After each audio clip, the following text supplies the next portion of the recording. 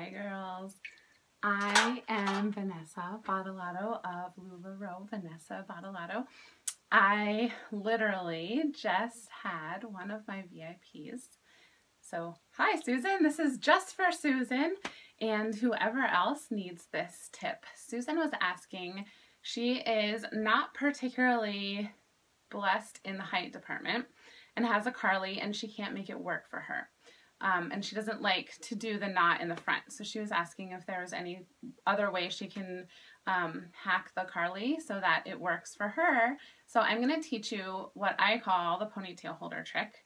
You can also do this with Irma's. So it's going to shorten your Carly and also cinch it a little bit, give it a little bit of ruching in the back. So give it a little more structure. So if you have a Carly that's maybe a size too big or too long, it's going to work great for that. So this is Millie, and Millie really needs a double extra small or an extra small Carly. So I have a medium Carly that Millie fell in love with, but it's just too big for her. I teach people this trick and I say that it's the easiest to lay your Carly flat on your bed when you're doing it. Since I don't have a bed and I'm trying to teach you, it may not be totally centered. That's okay. You're going to get the gist. You're going to turn your Carly inside out, and all you need is a ponytail holder.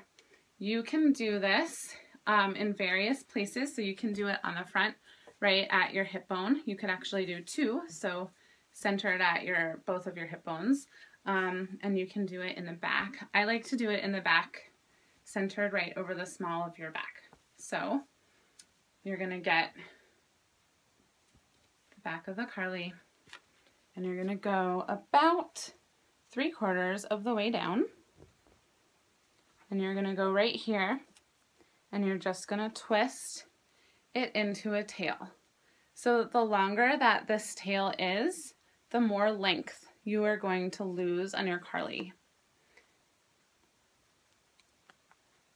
One thing I will tell you is if you are going to be driving, I would not do this trick because it's going to dig into your back while you sit in the car seat.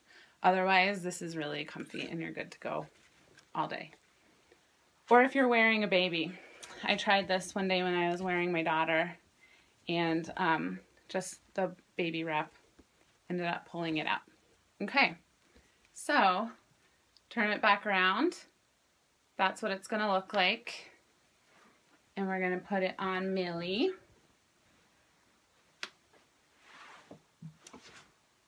Millie's got some thread on her.